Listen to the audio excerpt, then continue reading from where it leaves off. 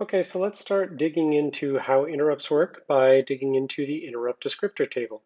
And just like we dealt with the global descriptor table before we started looking at the entries in this table, same way here, we're going to look at the table overall before we look at the entries. So how is the IDT found? Well, it turns out there's an IDT register named IDTR. Amazing. So when an interrupt occurs, the hardware automatically consults the IDTR, and from there it finds the IDT itself. Then it's going to look for an offset in the IDT that is going to be a particular index inside of it for a particular interrupt. Then it's going to push the saved stack information onto the stack using the TSS, using the stack address specified by the TSS. And then from within the particular entry in the IDT, it's going to pull out a CS and RIP that are going to be used as the new executable state. So IDTR looks exactly like the GDTR in that it has a 64-bit portion that says here's the base of the table, and a 16-bit portion that says here is the limit or the size of the table. And just like the GDTR had a LGDT, here we have an LIDT, which loads the 10 bytes from memory into the IDT register. And take a wild guess about whether this is going to be user space or kernel space. And it's user space again. So the dichotomy continues with privileged instruction to write to the IDT register and unprivileged to read it. Also, again, Windebug does its own little Windebugism for a pseudo register, the IDTL, that says that holds just this bottom 16-bit portion of what is actually an 80-bit register. So just like with the GDT, the IDTR has a base that points at the start of some table that has a bunch of data structures in it, and a limit that specifies the top end of that data structure.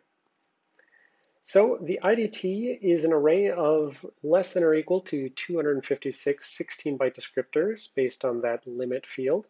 And 0 through 31 are reserved by Intel for their own usage for architectural specific exceptions and interrupts, whereas 32 and above are values that an operating system can use for whatever. And so while there is going to be a little bit of interaction with segmentation in the IDT, that's again part of the reason why we learned about segmentation first. Conceptually, I find it helpful to just think of the IDT like it's a big table of function pointers or function far pointers, as the case may be.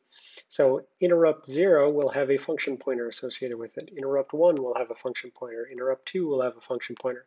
So you just kind of think of it like when interrupt 0 fires, it goes to the function pointer pointed to by interrupt 0. So again, IDT register points at the base, then there's the IDT, which has entries inside of it. And I said there is segmentation used here. So inside of the IDT entries, as we'll see in the next section, there is a far pointer. So it is having a segment selector inside of there. And it's going to select something from the GDT or LDT. But because this is used for code execution, and because you're ultimately, trying to find some interrupt procedure to run, well, that means that the actual base address of the segment is ignored because code segments are always just treated as if they have a base of 0. So it's really going to be a base of 0, a limit of 2 to the 64 minus 1. And the part that is used here from the GDT are the access control bits. So if you're trying to call a particular interrupt, there's going to be checks for access control on the interrupt gate itself, as well as the ultimate destination segment where that interrupt gate points at. So access control is still in effect. Base addresses being reconfigurable is not. So just a quick skim through the interrupts that are actually reserved by Intel. Interrupt 0 is a divide error, so if you divide by 0, you get interrupt 0. Interrupt 1 is a debug exception, which has to do with hardware interrupts, as we'll see later on.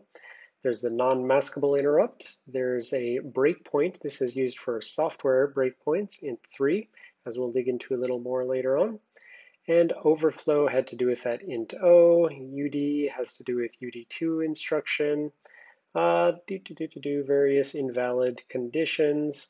The general protection fault, interrupt vector 13, is by far the most common type of problem that can occur. You see sort of everywhere when you're reading the manual for assembly instructions, you'll see, if this goes wrong, general protection fault. If this goes wrong, general protection fault.